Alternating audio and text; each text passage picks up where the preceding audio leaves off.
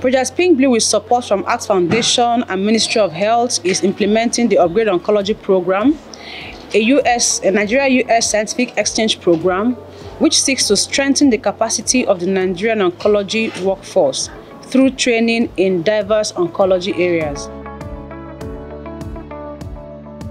Oncology research has a bright future in Nigeria, especially when the Nigerian researchers and community of patients and the government do what they need to do. So this is an overview of my presentation. I'll define research, talk about the importance of clinical research, what are the types of research, a bit about study designs in oncology and oncology clinical trials. I think the future of oncology research is where we have a lot of our centers providing, prevention care and treatment services for cancer patients, and also being part of collaborative research and clinical trials that will, provide us with more information as to better drug therapies and better and more innovative ways of treating our patients. The first question is, why is research important to you? If you are here, you're a clinician, or even if you're not a clinician, you're a champion, there's a place for you to do research, to expand your career opportunities, publish papers, and benefit the entire scientific and clinical community.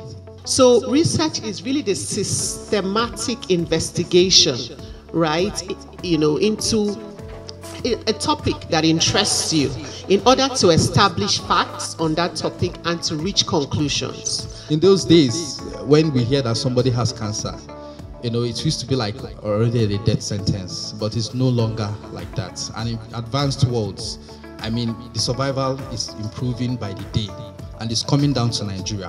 Why did that happen in research? Sometimes it may not be necessarily a new drug, but just a new approach. So far, the political will to fund it effectively is not there. We can see some improvements, but the so-called is that a lot of international organizations and experts are willing to partner with Africa in oncology research. It has been documented already that one of the key challenges of scientific writing is what? It's school English itself. So you need to ensure that the words you use are words that the person reading will understand. I think that a lot of oncology researchers, are clinicians. They don't have the requisite skills that they need to conduct research. So, which is why programs such as this is important. If you are here, you're a doctor, you're a nurse, you're an oncologist, what is going on in your department? That's where we'll start from. How many oncology patients do you see in a week, in a month, in a quarter, and in a year? How many people come down with cervical cancer? How many people come down with breast cancer? How many people come down with all other kinds of solid tumors? Who are these patients? Have you characterized them? Now we're talking about research, right? Let's start from the very basic things. So it's important that you look for training and capacity building opportunities. There are certain skills that, apart from your skill as an oncologist, you should have.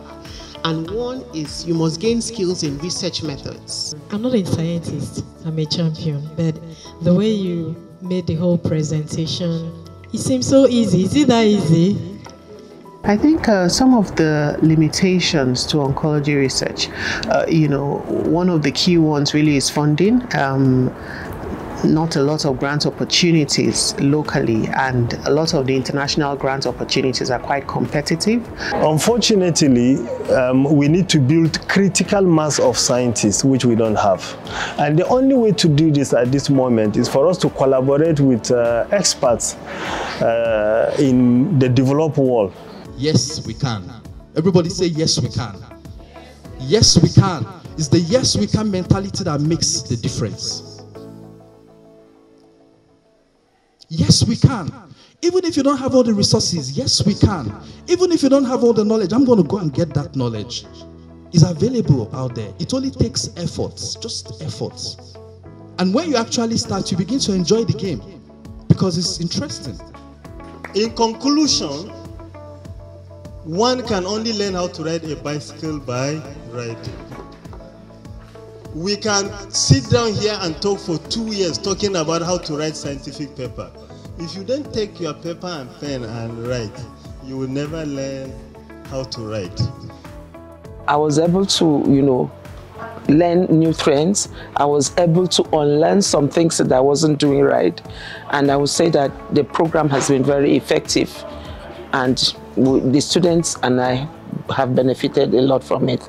I think we need to have more of such events, and the project Pimblik should go further to sensitize beyond health workers, go into the community, to create support groups, to create group of champions that will continue to expand this. It was interesting to see the good mix that they had in terms of the audience, oncology professionals as well as champions, and the discussions that were had were very, very useful. So I think Project Pink Blue should really keep at it, continue to engage with both the oncology professionals and survivors.